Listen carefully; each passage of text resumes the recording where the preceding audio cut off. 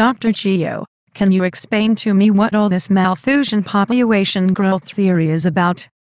Certainly, it was designed by an old, pessimistic man, who after looking out the window and using his powers of reason, decided that the world was growing at an unsustainable rate.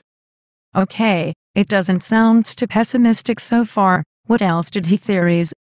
Well, he then decided that population growth was logarithmic and food population was arithmetic, and so eventually population would massively outstrip the country's carry capacity. So what does this mean?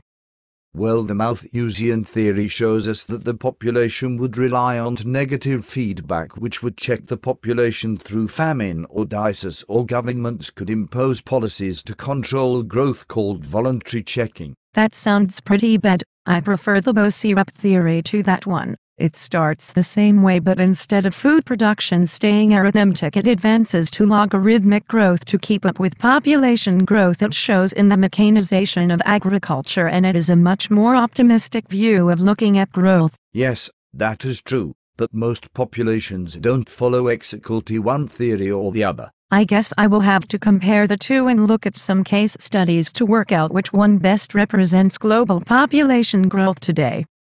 Yes, that would be the best idea. I have to go, but I hope I have helped. Thank you, Dr. Geo.